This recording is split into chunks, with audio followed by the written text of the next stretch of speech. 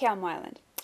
I talk about conflict and tension a lot because, as we all know, they're the gasoline in our stories' engines.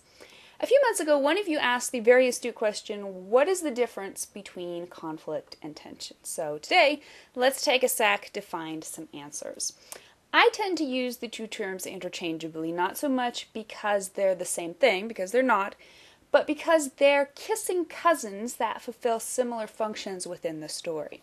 Conflict indicates outright confrontation. Two people arguing, two armies fighting, or even something slightly less aggressive such as someone who desperately needs money losing their winning lotto ticket.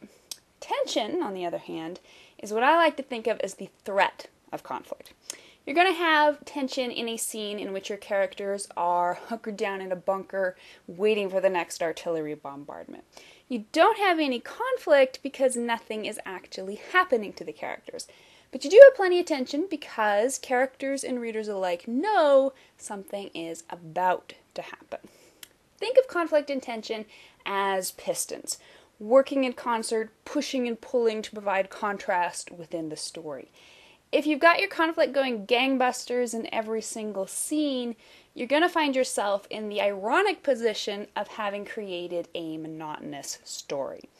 Tension allows us to dial down the excitement and the altercations without losing reader attention. In fact, some tension-heavy scenes can be even more gripping simply because readers know the conflict is coming and they can't do anything about it. So, bottom line. You need to have either conflict or tension in every scene, but recognize the difference so that you can balance and enhance the effect of each.